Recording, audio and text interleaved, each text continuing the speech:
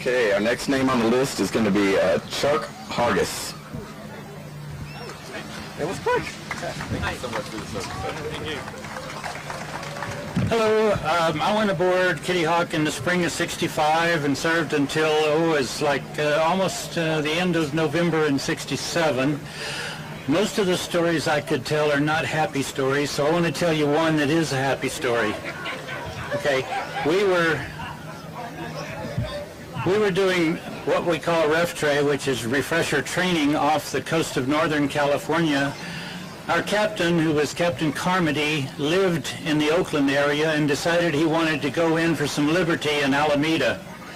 So he called the harbor and said he was bringing the Kittyhawk in, and they said, no, you can't come in because, first of all, you're too tall to get under the Golden Gate Bridge.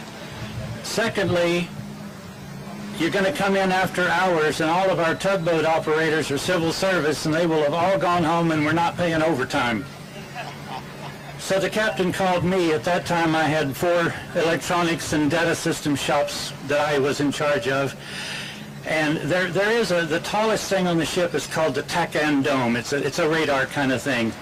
And he called me and he said, I need an estimate of how long it would take you guys to tip down the TACAN dome so we can make it under the bridge. And so I called my 4 shops and asked each one of them how long, and I came up with it. It's going to, Captain, I called the captain back and I said, it's going to take us 12 hours to get that dome down where you can clear the bridge. And he said, no, that won't do. Excuse me. So he made an announcement. He said, we're going under the bridge. I have a plan. Anybody wants to watch, get up on deck. So I did. I got up on the deck and watched.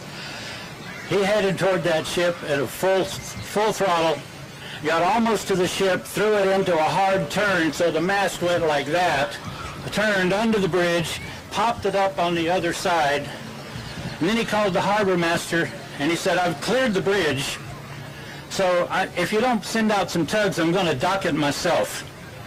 And harbor master didn't want him trying to dock in an aircraft carrier, so they met us with tugs and we got to have our weekend in Alameda.